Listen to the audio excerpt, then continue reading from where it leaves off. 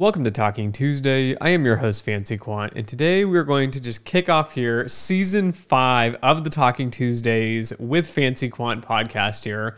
So a big thank you, first of all, to everyone who's been involved in the podcast itself. I've been really excited that I've made it even to 4 seasons, but now we're kicking off season 5, Careers in Motion. So this season is going to be kind of an eclectic mix of jobs, careers, everything that's kind of crashing down around us here during the COVID times, during this post-COVID times. So some of the topics I'm going to cover, we will have at least 1 or 2 guests on the channel just to chat about their jobs, their careers, quant finance, that sort of thing. But I'm also going to talk about leaving the workforce, the Great Resignation. So I didn't fully understand the Great Resignation until I became a part of the Great Resignation here. So there's a lot of articles, and I've spent a lot of time reading online thinking I'm going to find this golden nugget of information on it. I'm going to get great insight, and I've been wanting to make an episode on this for probably 6 months now, maybe a year. But it's all just the same nonsense. So we will talk about that. We will talk also about a bunch of just job things and the banking industry, for example, being turned on its head, which has been happening, but no one's kind of talking about that. On top of that, now we have the SEC just shoving down the throats of banks and financial institutions, a bunch of environmental proposals that are trying to go through. And just to give you kind of a take on this, if you're not familiar with what's going on right now, the SEC has basically written a 490-page document.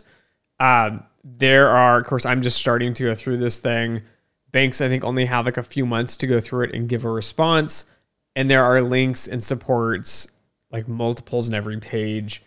And to do your due diligence in a real meaningful way, you're going to have to tear this thing apart into many, many pieces.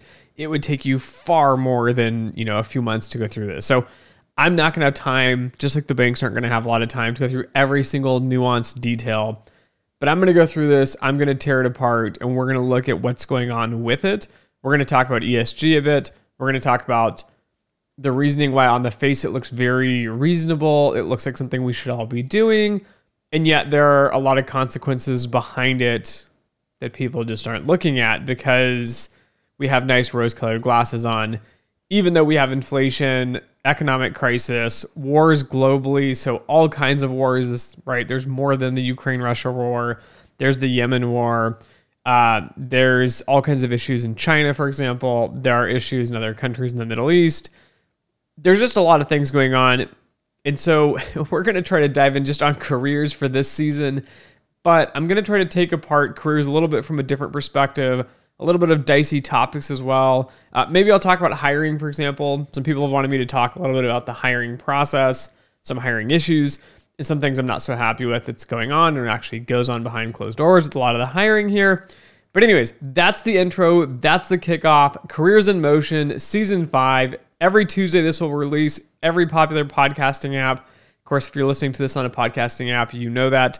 But if you're on YouTube as well, if you just want to listen to this on the go, this is on Spotify, Apple Podcasts, I think Pod Chasers, Stitcher, all the big ones. So anyways, thank you guys for getting us here to Season 5. I look forward to shooting a bunch of episodes and just kind of talking about careers in general and having a few other just great guests on the channel as well. So anyways, thank you. And as always, until next time.